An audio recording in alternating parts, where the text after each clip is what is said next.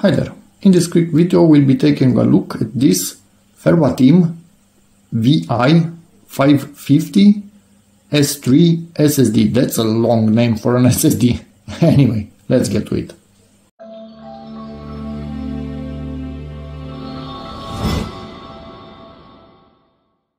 So this brings back nice memories from back in the day when I used a lot of Verbatim floppy drives. Time flies. Anyway, it's the 512 gigs, SATA 3, 2.5 inch drive, obviously, 7mm thick. These are the read and write speeds. If you want to see more info, feel free to pause at any time. Hopefully you can read everything in here. And yeah, let's get into this box and get to the drive itself. Ooh, colored tape. Normally tape used like this, it's fully transparent. Verbatim decided to use colored one. What can I say? Interesting choice. Doesn't make a difference at all. But anyway, interesting choice. Get to the drive out. I think we also have some sort of manual, although I couldn't really imagine what for. And it's stuck in there in the box. Great. Box is empty now. Quick installation guide. Why not? I never read stuff like this because it's quite obvious, but anyway.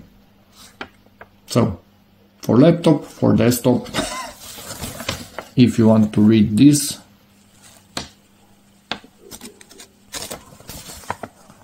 precautions,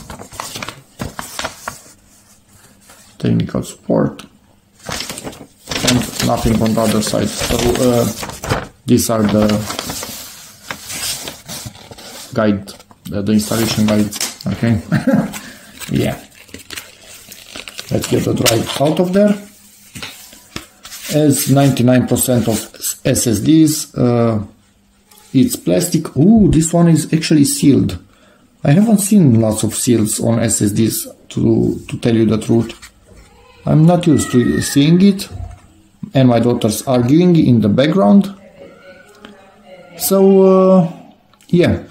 Let's put this in place of the old drive itself. Just slide it in here.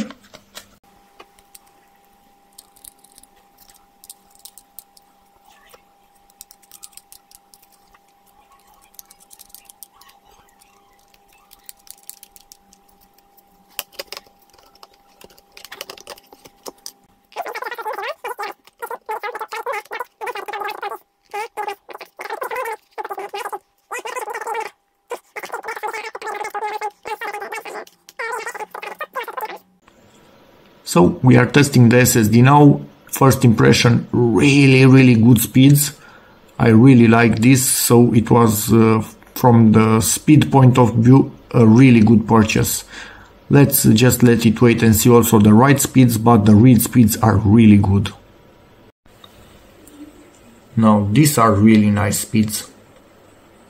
From the SSDs that I worked with lately, this seems to be one of the better ones. Okay, I like this.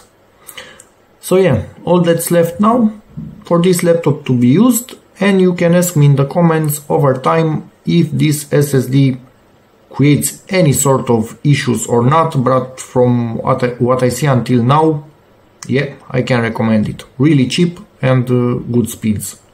And overall the system is much snappier with it, so yeah. That's about it for this video. Hope it helps you, in which case please give it a like, check out my other videos, and as always, see you in the next one. Bye.